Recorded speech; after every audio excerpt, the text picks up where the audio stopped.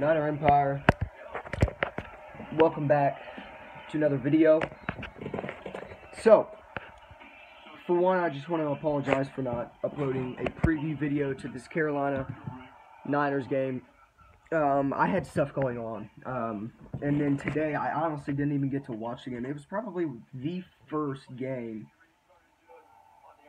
since I can remember where I haven't been able to watch a full-on Niners game. I watched the second quarter and a little bit of the first quarter, but where I was, I didn't have service, and I couldn't watch the game on my phone because my Wi-Fi was screwed up and it wouldn't let me connect, and I was getting ticked off.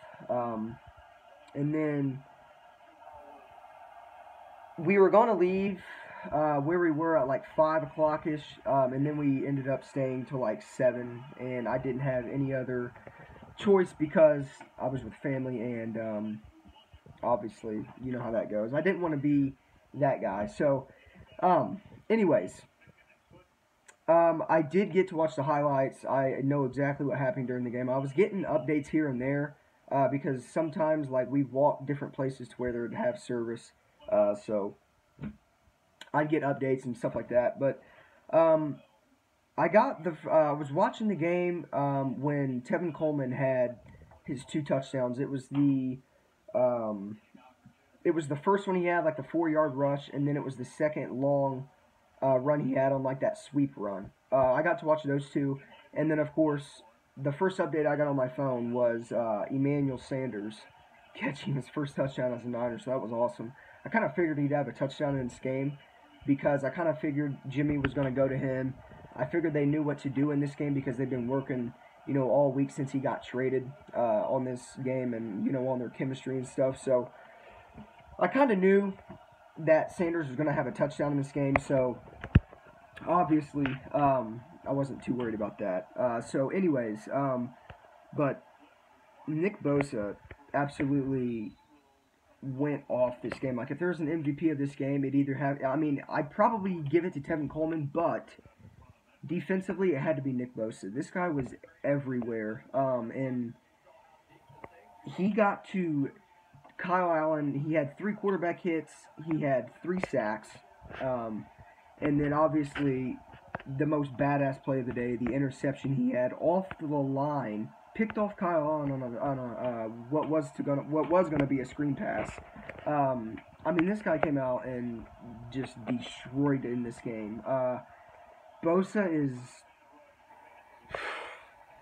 he is like a top 5 defensive lineman in the NFL right now, and the Niners have him on their team. Like, this defensive lineman is the best in football by far. I mean, Sherman had an interception. Emmanuel Mosley stepped up big time, which was probably the most exciting thing to watch because, you know, obviously Ahkello Witherspoon got hurt. He will be back against Arizona, I do believe. I think we get a lot of people back next on Thursday against Arizona. And then, but yeah, Ahkello Witherspoon went down earlier this year. Emmanuel Mosley was questioned coming in. A lot of people didn't think that he was going to show out like he has been doing, but he picked off Kyle Allen. It was a perfect read, perfect play, and it was a hell of a pick for Emmanuel Mosley. So big shout out to Mosley for that pick. And then obviously Sherman had 1 and Bosa had 1. So Kyle Allen, keep in mind, Kyle Allen came into this game not having an interception at all. He was interception free, had no interceptions. We forced 3 on him today, and had, like, I mean, the thing is with this defense is no matter how good or, like what a lot of people don't realize is this offense has not played their best yet. We showed it, I mean, Kyle Shanahan showed a glimpse of it today about how well this offense can play, but he didn't bring out everything that he could have brung out on this Carolina defense. So with the offense, they literally have to play mediocre at best to win football games because the defense is the reason we are 7-0. I mean, I think there's no question. I mean, there's been games where the offense stepped up big, like in this game, but what caused the offense to step up big was the defense getting turnovers and forcing 3 and outs and forcing punts and stopping them on the 4th down. So We are 7-0 because of our defense. I mean, the main reason is because of our defense, but Garoppolo is a game manager. He knows exactly what to do. He's a smart quarterback, and the Niners are lucky to have Garoppolo in our squad. But, I mean, as a whole, Tevin Coleman, 4 touchdowns on the day. Like I said, Emmanuel Sanders stepped up big. Raheem Mostert came in, and, I mean, the scariest thing about this Niners team, yes, it's their defense, but their running back depth is, like, probably the best in the NFL. Because Raheem Mostert is good enough to be a starter in this league.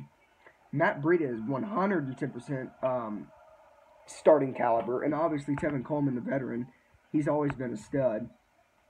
He's the starting running back as of now. He is the starting running back as of now. So we have a lot of running back depth, and not only that, but like Kittle had almost 100 yards receiving today, which really helped. Deebo Samuel had a touchdown on like a sweep play. So Garoppolo had a poor interception that was just intended for Kittle straight to Kegley. Intended for Kittle straight to Kegley. That's the best you can describe that. It looked like Kittle was running a tight end angle or like a tight end post, and Kegley was on it the whole time playing in the zone. Garoppolo didn't see it at all. Well, he did, but just made a poor decision. I mean, it almost seems like he panics when he throws it because he knows it's a bad decision. Like, when that happens, just throw the ball out of bounds. Like, it's okay if we lose it down. I'd rather lose it down than an interception. So, poor, bad decision by Garoppolo. But with Garoppolo, he has bad mistakes, but he always finishes out strong. So I'm never really worried about Garoppolo. I mean, he's obviously a great quarterback. Obviously, he's a 7-0 quarterback, 13-2 as a starter. Now, 13-2 as a starter. So people still question Garoppolo. Do not know football whatsoever. He is a great quarterback, a stellar quarterback for this team. Fits perfectly in the scheme, knows the scheme, and is a game manager, and that's what you need in a quarterback. And and obviously, you know, he's getting the job done. So Garoppolo still good. Justin Skule, Laken Tomlinson, Weston Richburg, all of them guys. I'm leaving out names, but all of them guys. Dan Briscoe or Bruscool, I think that's how you say his last name. But he stepped up big. I mean, this offensive line, we are thin at offensive line considering, you know, we're missing Mike McGlinchey, our right tackle, and Joe Staley, our veteran left tackle. But these guys that are coming in, the second stringers, are stepping up big, and they're filling the shoes like as good as it could be, as perfect as you could ask for. So big help to the offensive lineman, and to Kyle Shanahan. I mean, he's a wizard. You can't stop his run schemes. You can't stop his run game. So all in all, another dominant performance from this Niners team. Now, in my prediction video, I was definitely going to say that this game was probably going to be determined by at least a touchdown or less, because I thought this was going to be a good game, and it was pure dominance from the Niners defense the whole way, and it's scary. I don't know how you can't put. I mean, I think it's arguable to put this Niners defensive front is better than the Steelers' defensive front. They have. I mean, it is. I think the Niners got the number 1 D in the league. That's just me. I would love to see a New England Patriots versus San Francisco game. I'm hoping that if the Niners can get, you know, into the playoffs, and which, I mean, it's looking pretty promising right now, if I should say. But we got games to go. But I'm just gonna stay humble here. Once we do get into the playoffs and make a run, I would love to see a 49ers New England Patriots Super Bowl. I'm not saying I'm calling it. I'm not saying any of that. I'm just saying I would love to see Tom Brady versus Jimmy Garoppolo. After the Patriots traded Garoppolo away for the guy that Belichick wanted over Tom Brady, I would love to see a matchup between them and the Steelers. I mean, it's got to come sooner rather than later. We'll see what happens, but this NFL season has been a blast. Niners fans are finally happy for the first time since, 2014, 2013, 2012, the Harbaugh era. At least when I was born. Obviously, people have been happy before then, but It's refreshing knowing that your team is 7-0 going into Arizona for Thursday night football. Getting your potentially, I think Joe Staley's playing on Thursday. McGlinchey might play, and I think Hughcheck's back, and I believe we're getting Akella Witherspoon back. So we've got big names coming back, and like I said, we're not even playing with our full team yet, and we got some players coming back. So this Niners team isn't done yet. On to Arizona, 7-0. Let's go.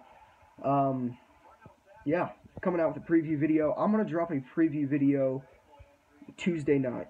Mark my word, Tuesday night, dropping a preview video on the 49ers at Arizona Cardinals Thursday night football preview matchup. Count it, book it, schedule it, turn on notifications, give this video a like, and as always, oh yeah, and you guys already know where I went. It was like this state park type thing. There's a bunch of shops.